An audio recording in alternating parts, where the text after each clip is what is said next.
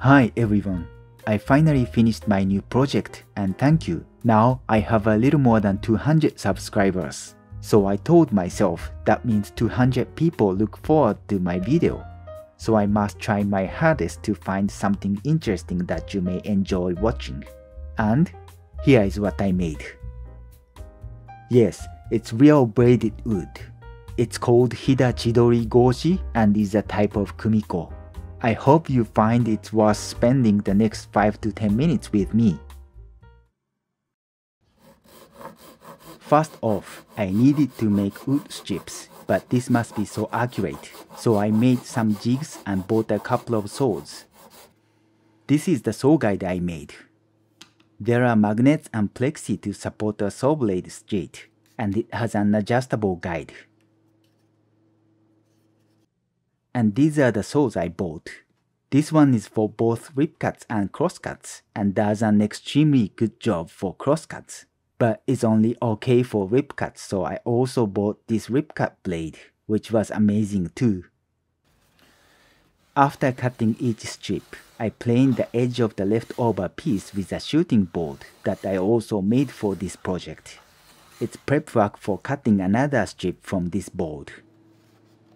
Just to show off, the stop block is replaceable so I can change it when it's worn out. Then I planed all strips with another jig. This jig allows me to correct wood thickness and it's height adjustable. It is very important to have the uniform thickness for this project. See, it works great. I was just too happy with the result and I even had a feeling as if I finished my project already. And yes, I cut the strips in the lengths I needed and planed them. The materials to make these jigs cost me about $50 and they are made by hand tools other than a drill, so if you are a beginner like me, you should make one too. It's a good woodworking practice. Anyways, now it's ready for Chidori Goushi. Okay, I guess this part is where you want to see how I made it. In this video, I will focus on how I fabricated the pieces and what I pay attention to. So, if you want to know the mechanics of the braided trick, I made another video for this. Like you see, I taped the pieces and really carefully marked the lines. It has to be so accurate. Then I used a flash trim saw to cut out the pieces, but yeah, the saw blade is too soft, so I put a nice expensive attachment on it. At least this made me feel like those woodworking YouTubers surrounded by expensive machines.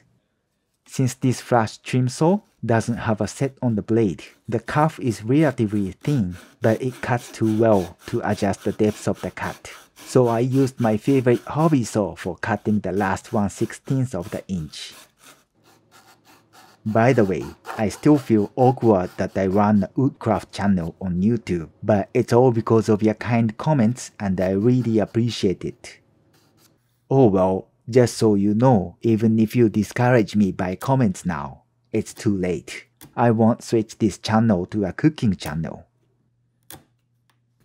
Anyways, my favorite chisel time. But again, the cutout height has to be so accurate or I can't braid it, so I use the plywood for a height reference and clean the cutout parts with a knife.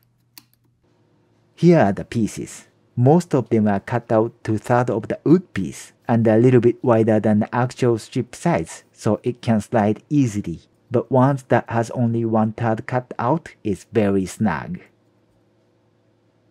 Here is the quick view of the trick. After you assemble the 2/3 cutout frame pieces, you can slide the top and bottom pieces to make the gap wider for the middle locking piece, and then put 1/3 cutout piece to lock. It's cool, right? So, let's see if I can assemble them.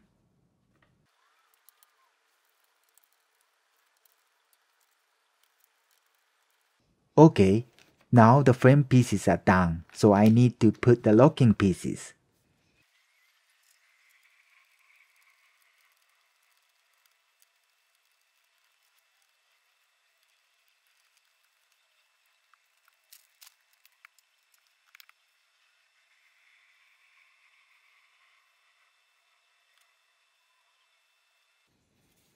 I didn't put them all the way in but stopped before the locking part to glue and then locked them. You know, I can't believe a popsicle stick craft led me to this wood miracle. Anyways, let me show the fabrication of the laptop stand. It's actually simple and was easy.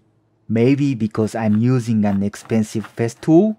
Seriously, the last bench project was fun but really hell for me. But at least it was a great practice for fabricating tenons and mortises.